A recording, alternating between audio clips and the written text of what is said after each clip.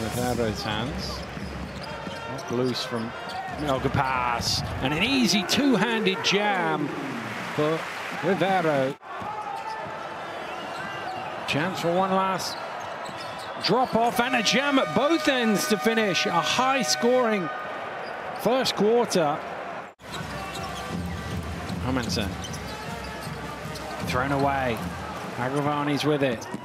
Draws the defense, throws the alley-oop, and jammed in by Dario Hunt. 10 points for him already. He's done well here. Agravani's to draw. And of course, had not. Foul is called right on the shot clock buzzer, and the basket is good. Grant looking to back down, kicks it out, resets. Turn around on the buzzer. It was a bit flat, but it needed to be.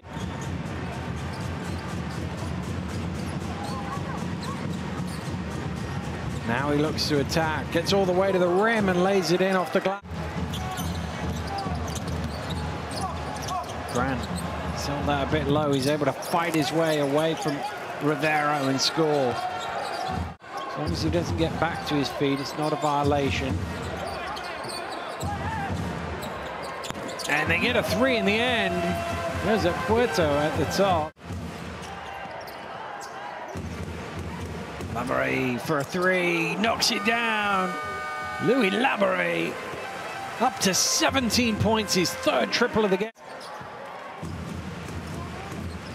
Dimitrijevic lobs up the alley-oop and tipped in by Labeyrie.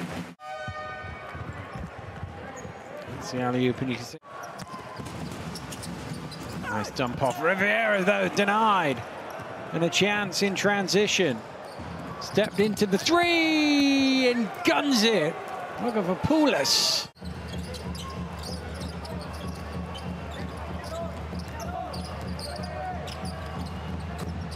Nice. That is not an easy shot. And indeed, before he was born, Labeyrie. Shot clock getting low here.